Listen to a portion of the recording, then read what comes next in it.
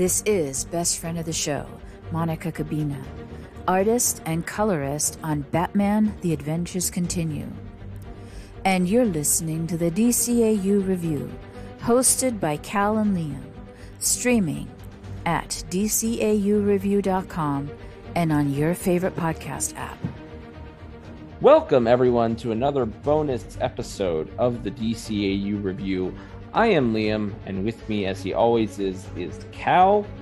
And Cal, we are here with what we are always here with at the beginning of each month, at least while this comic is going on.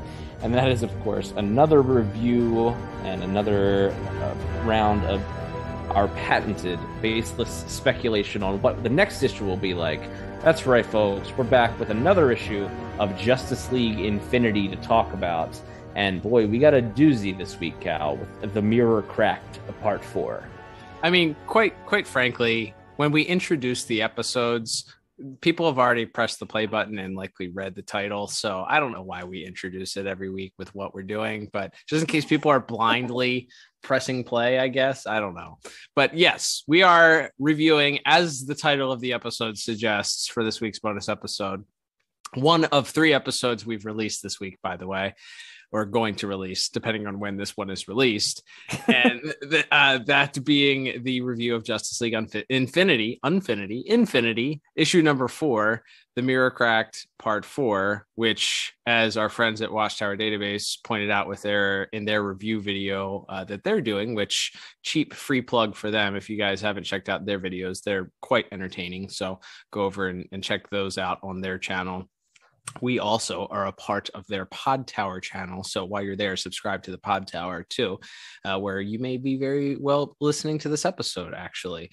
But anyway, it was originally the Cracked Mirror for parts 1 and 2, and then they flip-flopped it, and now it's the Mirror Cracked for parts 3 and 4. So I don't know where we are, but we're going to talk about this comic book that was released this week. So I'm ready to jump into that with you, Liam.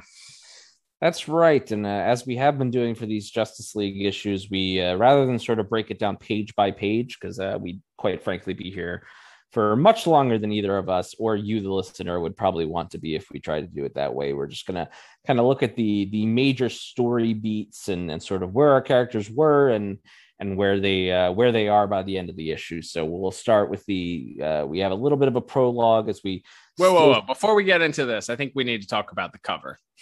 Oh, well, we talked about last week, or last episode, but yeah. So like minutes after we finished recording the previous bonus episode, which ended as we mentioned, the issue ends with Diana being transported to this other seemingly cold, dead world and finding Darkseid in a cave, with the tagline for the next issue being called "Darkseid, My Love." We were speculating over different alternate universes in which there have previously been seen potential romances between Darkseid and Wonder Woman and what this could possibly mean. But seriously, like less than 10 minutes after we pressed the stop button on recording that episode, we got the look at the cover for this issue, that, of course, being drawn by James Tucker himself, of course, one of the co-writers of this book, and of course was a producer on Justice League and Justice League Unlimited back in the day. It is in fact of Darkseid and Wonder Woman in a romantic embrace, as it were, sharing a kiss, as there's sort of a lot of Kirby crackling going on behind them. But so with that image came quite a bit of confusion, and people, I think especially people who maybe weren't reading the series, we're very confused and perhaps upset by that. Wonder Woman herself, Susan Eisenberg, tweeted out she was not happy about this. Yes, she I believe she also commented on our Instagram post with this cover, and it's which I believe we captioned. We have some questions, and then she commented that we were not the only ones. But J.M. DeMatteis and James Tucker both I saw reached out to her and to us, the fans, and said, hey, just read the issue first. We think people will understand where we're coming from and what's going on. And that is sort of as we open the issue, we get yet another prologue, which I believe we did not have last issue, of Amazo sort of continuing to float through space, and We see again the shards of this mirror that was sort of keeping the multiverses apart, and he reaches out to touch one, and as we see him reaching out for one, we see another shard with, in fact, a shocked Wonder Woman's face, and we do find out that this is the Wonder Woman, the DCAU Wonder Woman, and we return back to where we left her, which is again in this cave with a Darkseid who is quite calm and quite reserved in his introduction to her. And of course, Wonder Woman sees him and immediately, as one would expect, based on what we've seen Darkseid do in various episodes of Justice League and Justice League Unlimited, as well as Superman, she immediately sort of assumes that he must be behind all of this turmoil and multiversal shenanigans that have been going on, and she begins to sort of really give him quite a righteous beating, but quickly realizes that he is not fighting back. And when she asks him why, he begins to explain that this version of Darkseid is not quite the fighter that at least compared to the Darkseid we know, at least not anymore. As he's more of a lover. That's right, specifically a lover of his universe's version of Wonder Woman. So we begin to get the Darkseid origin as we find out. Yes, at some point he was your prototypical Darkseid that you would expect. We see, and we'll certainly get into that more in art and visuals, as we see a flashback to him fighting the Justice League, and then eventually, after being convinced by Wonder Woman to sort of forego that path. It's kind of I guess it's the and we'll get to this, I think, again a little bit more in visuals. It's very much a there's something there that wasn't there before Beauty and the Beast montage. If you know that song, it's the song where Belle and the Beast fall in love in Beauty and the Beast. And it's like it's like it's like a montage of like they're playing chess and they're like reading together, and there's sort of this overarching Darkseid monologue talking about how she taught him, different philosophies, and that that taught him to sort of be an ambassador to Earth and to other planets, and that war was not the answer to what he wanted, and from that from her sort of teaching him this new way of life, began to blossom a romance, and they do in fact fall in love. But Darkseid, there's a little bit of Darkseid, the old Darkseid, I guess, still in him, and that sort of leads to the downfall of not just his relationship with Diana, but unfortunately, the death of his entire universe. Yeah, he's always after that rascally rabbit. No, he's always after that rascally life equation, or anti-life equation rather. And he couldn't keep himself from it for long, or forever, I guess. So at some point he continued to seek the anti-life equation, it's revealed, and he unfortunately in this pursuit, the anti-life equation, as it continued to wreak havoc across the universe, I think it mentions there's only one thing that it wants, and that is death. So in that case, if it endless, infinite death actually is what he says. So for it to continue to feed itself, it wreaks havoc across the galaxy, and then eventually comes back home to meet Darkseid, which of course Darkseid can no longer control the monster at this point, and it tortures him and takes from him his only love, Diana, from this universe anyway, which explains why a few issues back last issue, when Diana and kind of swapped places with this Earth's Diana in her stead in our universe in DCAU proper, Earth 1. I don't know what Earth that is, but the bones of Diana appeared there, and that's because she was killed by the anti-life equation. So we sort of get this tragic moment, and Darkseid again kind of regaling her with his tale and explaining to her just why why he loved her. And then this dark side tries to strike a deal with our Diana, with our Wonder Woman, saying that he believes that there's an anti-life equation, that there must be the opposite. There must be a life equation, and that Diana being there must be the key to that life equation. And Wonder Woman, while she was entertained and perhaps initially drawn in with some compassion for this dark side, once he places his hand on her shoulder, he crossed a line there, and she greets him with a stern 5-finger reminder that don't touch, please, and storms out from this cave that she had been hiding in with him. And that's where we kind of almost sort of get confirmation what I speculated on last week or last episode during last issue, which is perhaps this was sort of a hellish landscape where that she had been transported to. There was this mention of cold and darkness, and I think even she even mentioned something dark and mysterious kind of lurking over the area where she had been transported to. So we actually get an appearance of who appears to be the god or the lord of the underworld, and that being Hades, making an appearance or a reappearance, as we had actually seen him previously in the Justice League Unlimited episode. The Balance, was that his only appearance?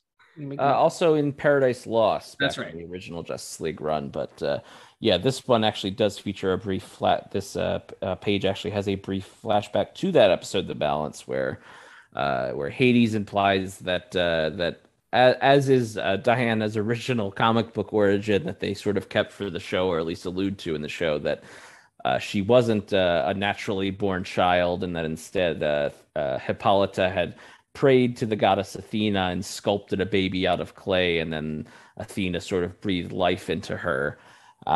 Hades makes an assertion that actually that's not entirely true, and that he and Hippolyta sculpted Diana together, and that kind of it's sort of in the episode sort of shrugged off as perhaps just another deception. But here it seems that assertion has weighed on Diana, and it sort of begins to bring in a little bit of self-doubt to herself, as she wonders, what if she's not just what if that's true, and what if there is a little bit more evil in her DNA, or whatever the Themyscirian half god Amazon equivalent of DNA is. If there's a little bit of evil of demon in her as well, and that's sort of manifested by, as it appears that Hades has shown up to remind her of that, and to remind her of her potential hellish upbringing. But as the fight continues, we sort of slowly begin to realize that that's not the actual Hades, but is instead the anti-life equation taking sort of Diana's greatest fear, the form of Diana's greatest fear. And it seems that all hope is lost, and that our Wonder Woman may in fact befall the same fate that had befallen the previous Wonder Woman, the Wonder Woman from this original universe. But thankfully, Darkseid, in a very heroic moment, fights off the anti-life equation using those Omega beams, and there's a very big dramatic fight that, again, we shall talk about quite a bit more in visuals. But then, as it seems, he's sort of willing to sacrifice himself to allow this version of Diana to live. She then sort of springs into action, and they're able to sort of fight off the anti-life equation together.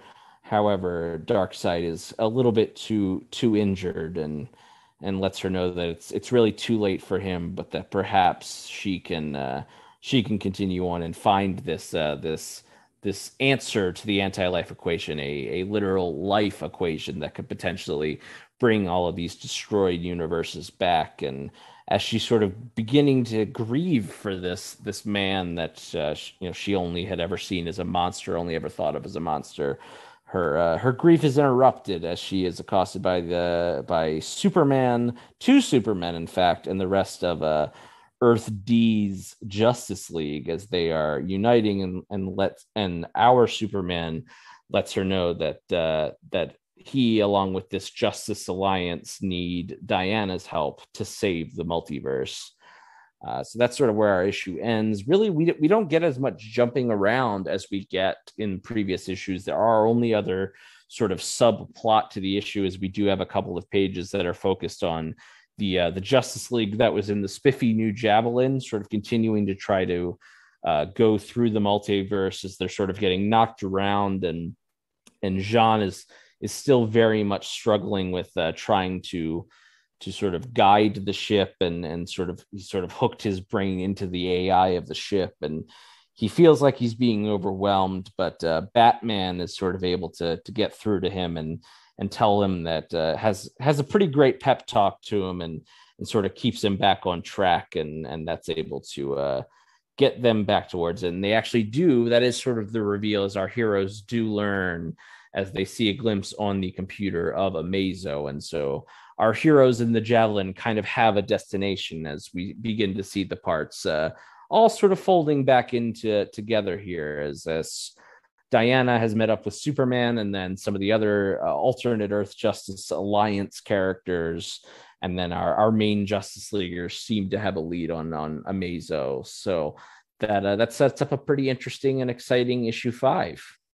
Yeah, you kind of laid it out there for you, and I think so. This was the first issue for me, at least, from this, and we're only 4 issues in here, so it's not like we have a lot to go off of. But this is the first issue. While I enjoyed it, felt a little bit derivative of some prior material. And I think that's one of, as far as in the DCAU fan community, the more visible ones, at least to me, I think that the thing that's been applauded and lauded for this series has been its originality. Yes, your multiverses are the hottest thing in comic property, even beyond comic books. Now everything has a multiverse starting off now. So, you could argue that that's not super original, but for the DCAU, this is the first sort of exploration of this multiverse type, or full exploration of a multiverse type, fleshing out, so to speak. So, but for me, this felt a little bit derivative of Hereafter, which we did have covered in the archives at DCAUreview.com. If you're interested in hearing our review of that episode, just sort of in a synopsis, written by the late great Dwayne McDuffie, also co-produced not only by Dwayne McDuffie, but also shockingly or not shockingly, Mr. James Tucker, who also worked on writing this episode. But in that episode, Superman is launched into a different alternate universe, or actually into the future. And in that future, because he passes away at that time, Vandal Savage has taken over, and he and Vandal Savage go on some adventures. But the whole thing is that Superman in that episode, I guess, has to team up with Vandal Savage to stay alive. And then Vandal Savage sends him back to prevent him from taking over. In this, it sort of makes Darkseid sort of regaling Wonder Woman with these tales. Yes, it's not our Darkseid. It's an alternate universe's Darkseid, but it gave me some of those similar vibes. So, you have the hero and it's a villain, but it's not the villain. She has to work with the villain in a way. They team up to defeat this other thing that they have, that's attempting to kill them. And ultimately there's a sacrifice made by the villainous person in favor of the hero. And then the hero sort of goes back to their own time at the culmination of the episode, or in this case, the issue. So it felt a little bit sort of like poetry. It rhymes, I guess, a little bit with this. having a different character do it is good. There were some things that I thought bringing in, her greatest fear, Hades, as this anti-life equation, as opposed to her fighting a giant green cloud, was much appreciated. Green Lantern, the Green Lantern movie writers could have taken some points from this. Go back in time and tell Jeff Johns not to make Sinestro a giant yellow cloud. If we had a time machine, but yeah. So this wasn't my favorite issue, I'd say. There are, it feels like this was sort of a pit stop. We had to kind of bide some time to figure out how we were going to get the rest of the Justice League. They're just kind of meandering to Amazo. We're really not sure ultimately. And it's funny, we talked about this before we went on the air, that, for your perspective, it seemed like this was the reveal that the anti-life equation was sort of the big baddie behind everything here, or could be. But for me, I thought it was more, we're still left ambiguous, that the anti-life equation is more sequestered to this universe alone. It's like this universe's anti-life equation. So even in that, there's sort of this ambiguous thing, like, is the anti-life equation going to pop up again? It wasn't really soundly defeated by Diana. It sort of, and Darkseid, it sort of just scurries away. So we don't really know. There's this sort of cloud hanging over who is it that's quote unquote reaching out to Amazo. We get a couple panels saying that. So we're not really sure what the reveal is going to be. Is it going to be another Darkseid, our Darkseid? Is it going to be Lex Luthor? Is it going to be another universe's Amazo? I don't know. It's hard to pinpoint, but this felt like a little bit of treading water for this, and a little bit of taking some elements from stories that, while very good stories, had kind of previously come in this form, in this material, at least. Yeah, and I will just make a mention of that. There was someone who had reached out to JM DeMatteis on Twitter this week and mentioned that, I loved the reveal of the big bad for the series, implying, although avoiding the spoiler, that it would be the anti-life equation. And JM DeMatteis didn't confirm or deny that, and simply said, we're not done revealing things yet, so perhaps there is still an even bigger bad to play, and the anti-life equation could just be a part of that. Or we could never see the anti-life equation again. Perhaps every universe, like in Marvel, how every universe has their own Infinity Stones, maybe every universe has its own anti-life equation, and this was just sort of the villain of the piece in a way to sort of do an interesting character study for Diana. That's where we get into our patented baseless speculation, and then we just sort of have to wait and see where it'll go from here. But yeah, it does look like we sort of are getting the pieces together there, as our main leaguers in the Javelin are finally aware that Amazo is somehow at the center of this crazy multiversal craziness that's been going on, and so they're sort of on the hunt for Amazo. Whereas, Wonder Woman has met up with Superman and some of the other multiverse heroes, and they're sort of on a quest as well. And it seems that Superman has some knowledge about what they need to do to save the entire multiverse. So I assume we'll get a little bit more reveal and a little bit more exposition as to how he found that out, perhaps next issue. I think we've already seen the cover for that issue, and it has our Superman flying alongside the other Superman, and as well as the alternate freedom fighters that we've seen in previous issues. So I assume we'll get a little bit more of a focus back on Superman, perhaps for that issue, and perhaps how he was able to perhaps we'll find out how he was able to transport between Earths and things like that. So I assume next issue is when we start getting some big reveals. But yeah, I do wonder if this anti-life equation that was sort of revealed here, that not only is it this unstoppable force, but it also has this ability to sort of take the form of your greatest fears or your greatest adversaries. I do wonder if that's going to come back as, if not the villain of the piece, perhaps a pawn of whoever our tippy top big bad is. Indeed, lots of speculation to be had here. It feels like we're coming, as we said, and it does take rocket scientists to guess it, but having the culmination be all of these heroes with Superman, as well as our Earth's Justice League, and now Diana joining back with Superman and these alternate Earth Justice League and Freedom Fighters, sort of all culminating to take on Amazo. Well, I guess we don't know that. We don't know that Superman has figured that out. So perhaps there is another bad guy or another villain lurking in the shadows.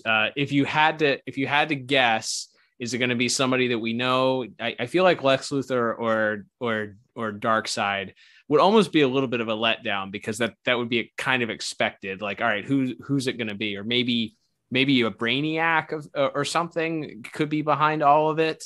Brainiac seems like the only other person that might be like on a large enough scale to potentially affect something like this. But we also don't know what happened to Brainiac once Lex Luthor joined the Source Wall, right? So right. Yeah, we still don't really know if there was still Brainiac, if there was ever really truly Brainiac left in the universe post the events of Divided We Fall and Twilight, whether or not there was actually Brainiac to be recovered, or if that was all sort of just a side way to bring Darkseid back into the world. So I that would be interesting if it turned out that the main DCAU Brainiac had sort of somehow ascended to being like a multiversal Brainiac who wants to, if he's sort of still doing his shtick from Superman the Animated Series, where he's destroying worlds and collecting their knowledge, but perhaps doing that on a multiversal scale, that would certainly be a really interesting twist. And if it was the idea of it was the Brainiac we've known for all these years and been watching and reading and all of these various shows and comics, but had just ascended to this next level of being, that would be really interesting. And then my other thought is it could be like some of the more recent comic books have done, like the Dark Knight's Metal thing, where we introduced just like the most recent version of that had like an evil Dr. Manhattan mixed with Batman. So if it turned out to just be like an evil multiversal equivalent of Amazo, I feel like maybe that would be a letdown to people because it's not a returning character. But I could see that also being the case because we still don't really know the true scope of what Amazo can do. So perhaps a more evolved and evil version of Amazo from some sort of parallel universe could also be at hand.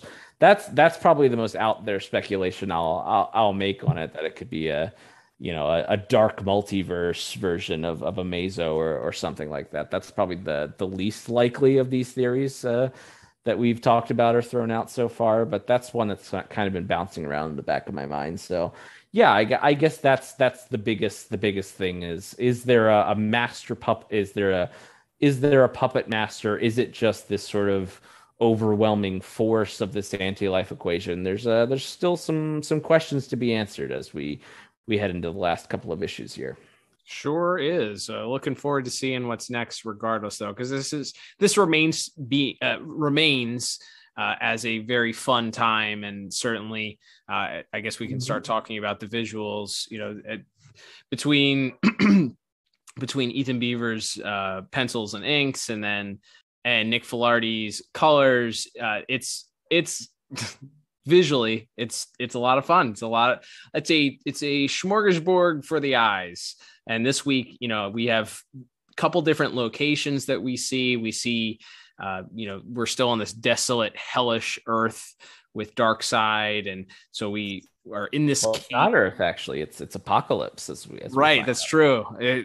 This hellish, cold Apocalypse. Actually, it's interesting. Mm-hmm. This cave is really the only place where we get sort of the red hue that we're used to from Apocalypse, and the rest of the world is this cold, desolate blue shade, and the characters in those scenes tend to have almost like a dark blue hue to them, which kind of gives it that cold feel across the once they're outside of that cave. And we get some more splash pages, which of course I'm a big fan of. We get a nice big splash page of Darkseid battling that Earth's Justice League. And it's interesting because that Earth's Justice League has more of a golden age feel, I guess, to it. Mm-hmm. Wonder Woman is wearing sort of classic high heels with these shin coverings, I guess. Garters? What are those?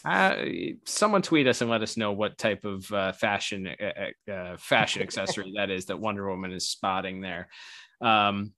But we also see, I guess it's somewhat reminiscent of the New Frontier Earth, because we get a small small shot of John Jones, and he's got ears. Martian Manhunter has ears in here. We see what looks like it could be the hand of Aquaman in his classic orange and green. We see the Flash sort of laying there, as well as the Atom. We get a Green Lantern in the background, but it's not John Stewart. It's not Kyle Rayner. This appears to be Hal Jordan, perhaps, complete with white boots. So that's not a look that we're typically used to seeing. And then that Earth Superman as well, looking a little bit more like classic Superman, the animated series Superman, I'd say. Battling Steppenwolf.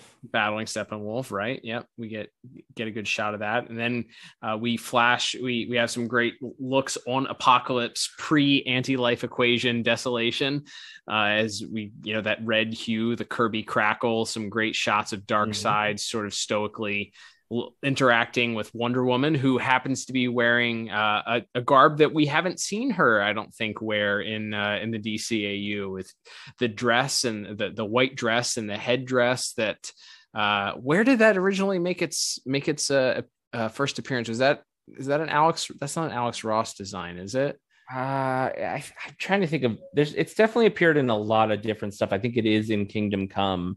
It's used in, I think. It is used in Hereafter. That's kind of the garb she wears in the funeral. Oh, you're right. Yeah, good call.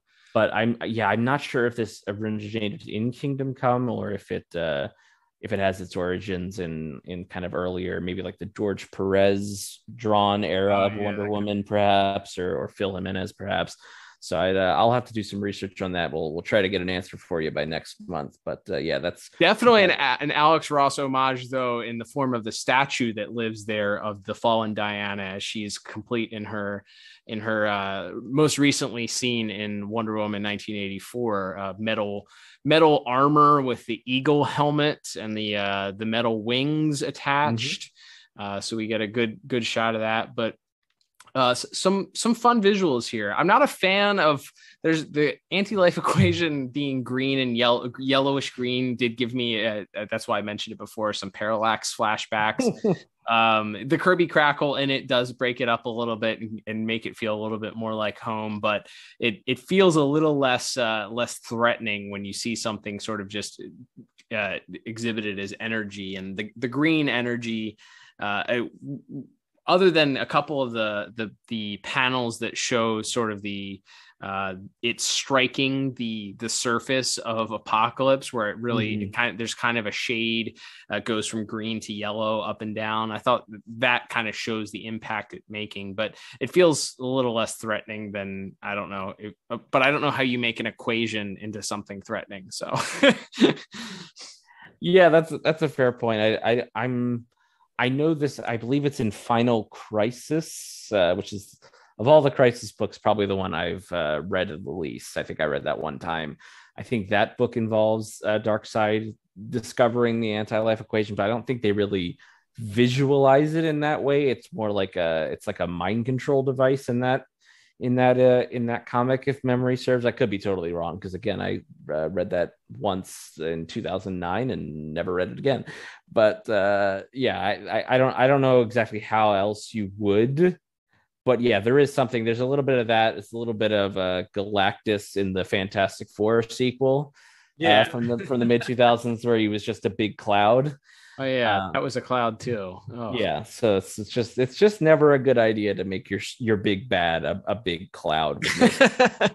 I think that's a fair assessment here. But yes, there are some quite stunning visuals, I think, especially in the fight scenes we get from that sort of brief scuffle that Diana and Darkseid have at the start in the cave, to when Diana is sort of contending with this anti-life equation that's taken the form of Hades, and she's sort of getting overwhelmed by it. And there's kind of this great 3-panel shot where the Hades, who's sort of taken the more devilish form that we see at the end of Paradise Lost, I believe, sort of grabs her around the throat and is sort of holding her, and then her body begins to sort of wilt and wither, and she is, quite literally about to sort of be left a husk.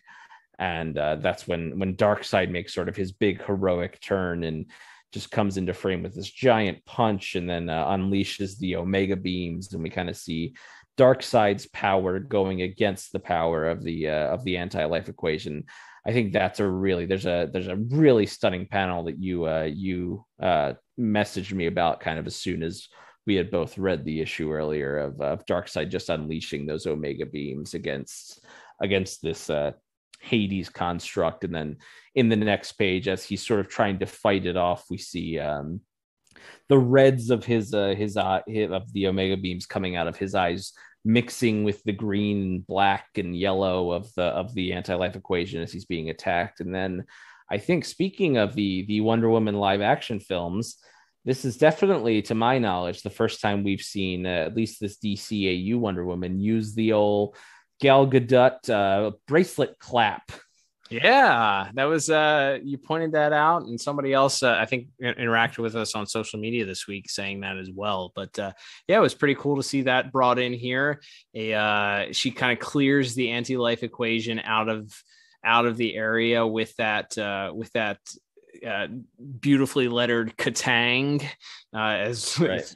Sort of splashing across the page. But yeah, that whole fight between Hades / the anti-life equation and Wonder Woman, and then ultimately Darkseid is drawn really well. And I think bringing in the color when they needed to, as I said, it's across this apocalyptic landscape here of dark blue for the majority of it, and a cold haze over everything. And then when Darkseid finally breaks through with the Omega beams, it really brightens things. And then you start to see the anti-life equation come in, and it really brightens things up. But then as the anti-life equation leaves, it sort of returns to that gray blue color over everything as Darkseid ultimately dies in that moment.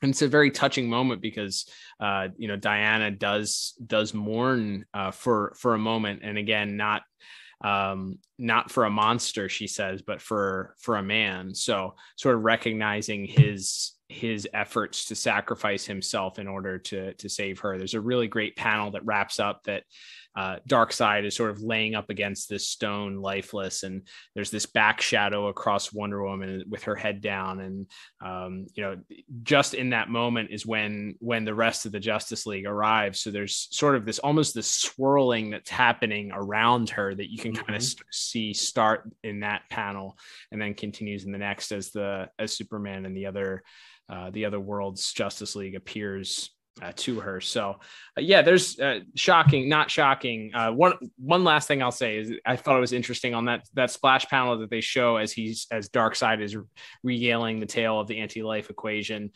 destroying Apocalypse. The way that they broke up those pages, the panels sort of have this apocalyptic technology sort of breaking the panels up. Which I thought was really unique. Like you kind of just have square panels, or you have, you have these dividers that are broken up into just regular borders, but the borders for each of those panels have this really intricate Kirby-esque apocalyptic, technology that sort of breaks up the panels and makes it for a really unique sequence.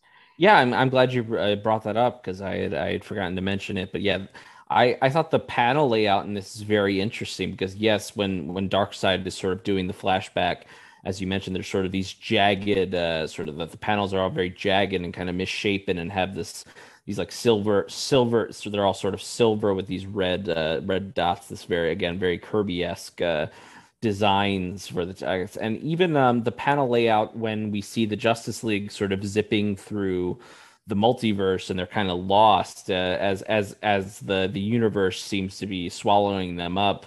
The panels are it almost looks like they're coming off the page, like you see real crooked. Yeah, they're really crooked and sort of it's almost look like they're raising up, and you see sort of just the blank whiteness behind them as it's Batman and Vixen and Hawkgirl and Green Lantern sort of trying to steady themselves, and that panel's sort of crooked, and then the sort of subsequent three panels of Green Lantern and Hawkgirl, and then two of Jean are sort of the same thing, or sort of rising up and sort of angled in a very off-kilter way to sort of guaranteed of that. And then as Batman, it kind of makes his appeal to Jean, which again, I really do like that scene as he feels like he's getting lost, and Batman sort of makes this appeal to him that he is strong enough, that he's stronger than anyone Batman knows. And he talks about how he lost everything, he lost his family, his entire world, but he still kept fighting and found the will to survive, and that he can do this too. And that and as Jean sort of regains his motivation and begins to right the ship, the panels themselves begin to sort of settle back in. The next couple are still a little bit crooked, and then the last two there of Shayera and John piloting the ship, and as they see Amazo, and then the final shot of the ship sort of zooming off into this next portal that they're going through, sort of begin to get the more normal panel shape back to it. So I thought that was a really clever way of showing, like, as they were getting kind of lost and the wheels were coming off, so to speak, the panels literally change shape and sort of change angle, and then once Jean is able to sort of regain control, the sort of normal shape returns. I thought that was a really clever way to sort of just give in a comic that is a static image, of giving that little extra to show off how they're in trouble, and how reality itself is beginning to unravel. I thought that was a really clever way to kind of illustrate that, and mixing that in with the great art in and of itself, and the great colors from Nick Filardi. Yeah, I think that's a really fun way to do that. So yeah, not surprisingly, perhaps once again we have quite a bit of praise for the art team of Mr. Beavers and Mr. Filardi. Yeah, absolutely. I think even last thing I'll say about the visuals, and then we'll wrap things up. But the in that sequence, which is a very small part of this issue, but the sequence back to the Javelin, there's one panel as John is sort of losing control that they highlight in the lower right-hand corner of the page, that he's sort of screaming, and they shaded him all in red, and the accompanying scream, you can hear Carl Lumbly delivering the famous Martian Manhunter cry, like in that moment, like the Jean feeling of pain as he's experiencing this, as his mind is sort of melded with the machine. And then the very next sequence is this pep talk that Batman delivers, where he's trying to get Jean to snap out of it, and right accompanied with that, he's sort of standing in front of Jean and doing everything to sort of shake him by the lapels,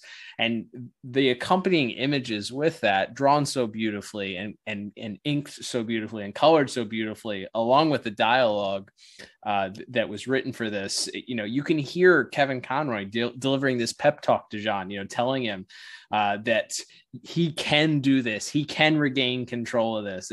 I thought all of that was just sort of like the perfect marriage of why this feels so authentically DCAU. Like all of that together worked really well. So I'm excited to see where the next chapter brings. As I said, it felt a little bit like this was a detour, a little bit of treading water, maybe a little bit of reusing some of the material that we've had before, some plot points that we've had in prior Justice League material. But overall, very good issue. And I'm certainly looking forward to seeing, now that Diana has been reunited with Superman, we know that Superman is off of his world and has somehow figured out how to travel between universes.